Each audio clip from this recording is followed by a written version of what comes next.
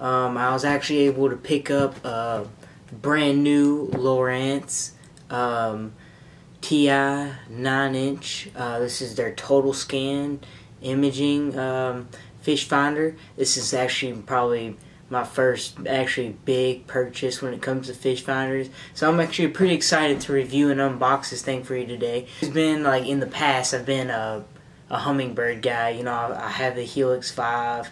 I've had all, you know, the hummingbird piranhas, you know, just kind of the smaller entry level stuff. But this is the first, my first big fish finder, my first expensive one. This is also my first Lowrance product, so this is me learning and y'all learning at the same time. So this is basically just the outside of the box. This just kind of gives you an overview on some of the features that you can expect with this fish finder. So the first thing, as you'll notice on the box, is some of its bigger features. It has the total scan sonar, has the chirp sonar, which is kind of more of the more recent sonar in the past couple years. It's kind of almost like the top of the line. Has built-in GPS and mapping, and it has wireless functions. As you can see, this is the TI. This is the TI 9. So it's a 9-inch screen. With the box, it comes. This particular one that I got, this particular model, comes with the Navionics, and it comes with the high, mid-grade total scan sonar. It kind of shows you some features and stuff on the back. The total image is not only the down imaging, but it's also sonar down imaging and side imaging. That's pretty much that. So let's go ahead and open this box and see what's inside. So this is actually one of the first unboxing. Looks like it comes with some kind of papers, and then this is obviously the display unit itself. This white's actually a plastic cover. Looks like it protects the face of the fish finder itself, or the display. You got just kind of blank, and then this all pulls out. We got mounts here for the actual base, zip ties, screws, looks like for the transducer. We got the power cord, and protected is actually the transducer itself. The 6 different screws for it that goes to the plate. Also, this goes straight to the back, obviously, of the mount, or of the display screen.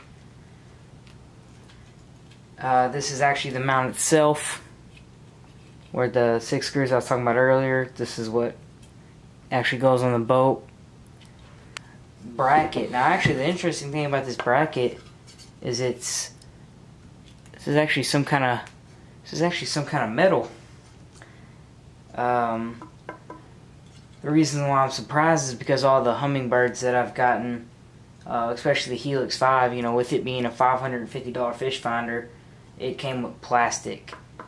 And I'm pretty sure if you want to upgrade to metal, it's going to cost you about 80 bucks on Hummingbird's website to upgrade to that. So that's always a bonus. This is transom mount for the actual sonar itself. We got the power cord. I'm also pretty sure this came with a fuse, but I don't see where that went. This is some kind of blue packaging. I don't know exactly what that is, but it says total scan on it. We got quick start guides. We got 2 of them actually. We got okay, so these are 2 different languages. two different sets of languages, I should say. So the small ones in English, Spanish, and whatever, and then this is all just completely different languages. So that's that. Now this is all installation manual.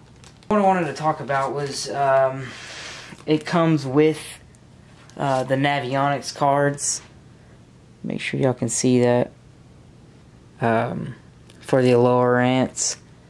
And then it comes with CAMP Insight Pro, which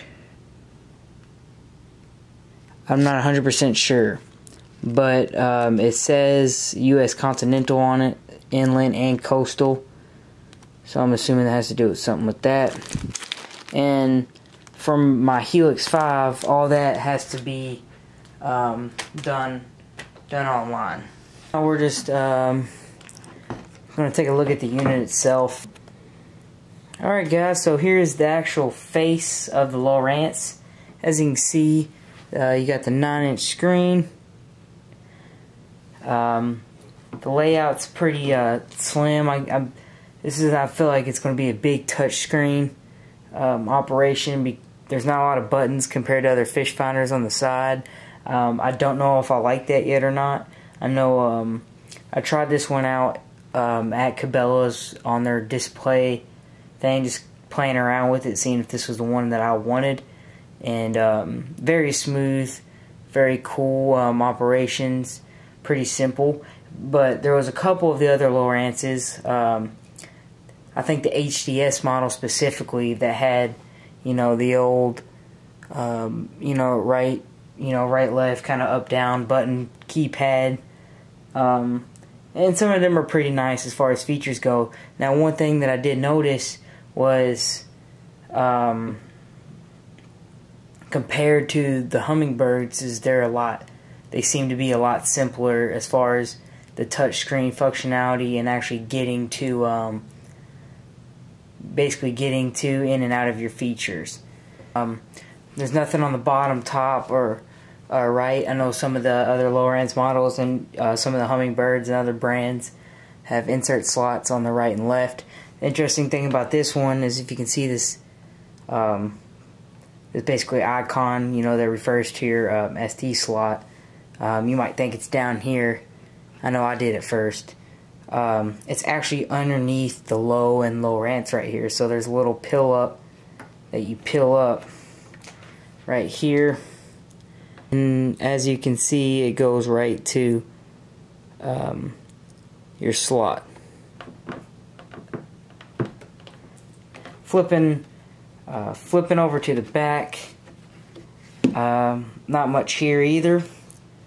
You just got your 3 different plug-ins for your transducer, and your power interface and all that kind of stuff. Other than that, that's pretty much it for the face of the unit. Alright guys, that has been an unboxing and initial look at the brand new Lowrance 9-inch TI Total Image Scan Fish Finder. Please stay tuned for the videos of the install and the videos of the interface and it actually working. Unfortunately, I didn't have a power supply that I can just kind of plug in and look at demo mode. But yeah, look forward to those videos. Overall, very, very impressed with the Lowrance.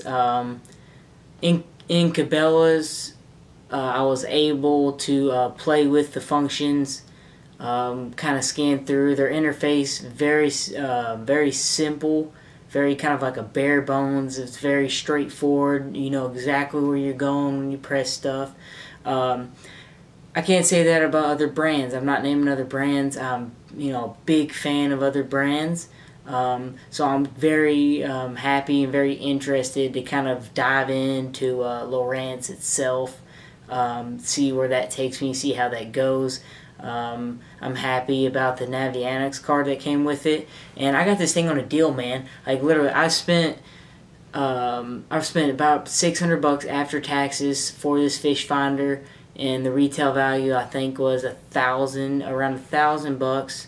a little bit more than $1,000 after taxes and stuff. So I got a deal on it. Black Friday shopping.